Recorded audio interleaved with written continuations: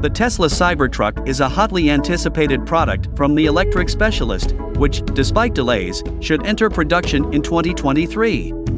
Post the Cybertruck project, Tesla will focus its synergies on the entry-level segment, but this time with a $25,000 electric car.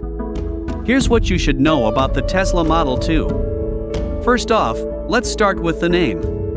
While you might have read articles or watched other videos of a proposed Model 2, Elon Musk admitted at the company's 2021 annual shareholders meeting that he doesn't plan to use that name.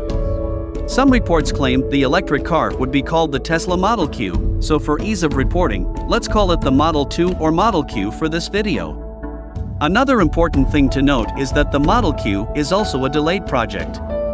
Owing to chip shortage, Tesla and other car makers are finding it difficult to produce their existing products, so future launches are impacted.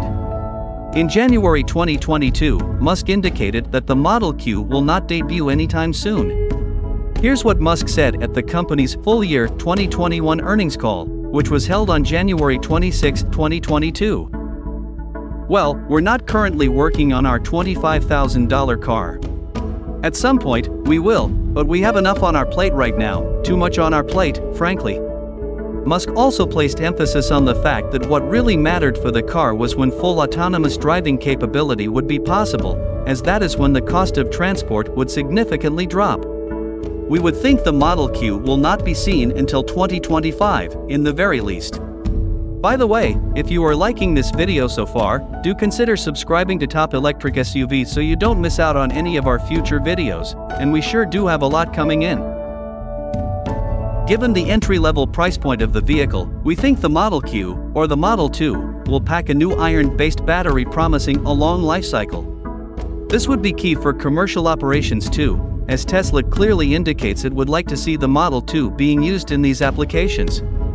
Iron is also more abundant than nickel, so Tesla would have fewer supply chain constraints when the vehicle enters mass production.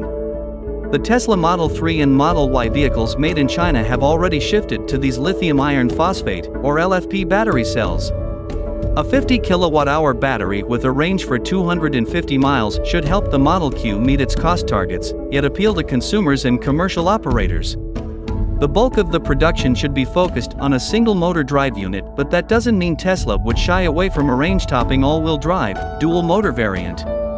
However, we think the most significant feature could be the FSD, or full self-driving capability, which should be attractively packaged into the cost. In terms of rivals, the Model Q should go up against the Renault 5, which is due in 2024. Another rival would be the Volkswagen entry-level electric car, which is confirmed for a 2025 launch. Tesla should use its Giga factories in Shanghai and Berlin to produce the Model 2 at scale. In China, Tesla will aim for 100% localization, which should further control the costs and see Tesla sticking to a $25,000 price point for this ambitious electric car. Do you think the Model 2, or the Model Q, will truly democratize electric vehicles and give gas vehicles a major reason to worry? Let us know what you think in the comments below and be sure to subscribe to Top Electric SUV.